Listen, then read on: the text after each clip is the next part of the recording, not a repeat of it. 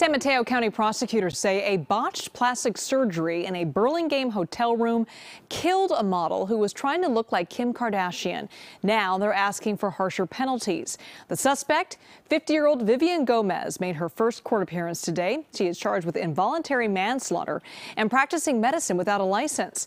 The San Mateo County DA's office says Gomez gave 34-year-old Ashton Gorkani silicone injections in a Burlingame hotel room last month, and the model died the next day.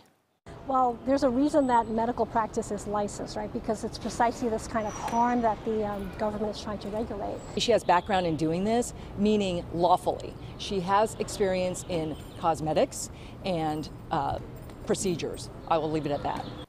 Gomez faces up to 12 years in prison if convicted.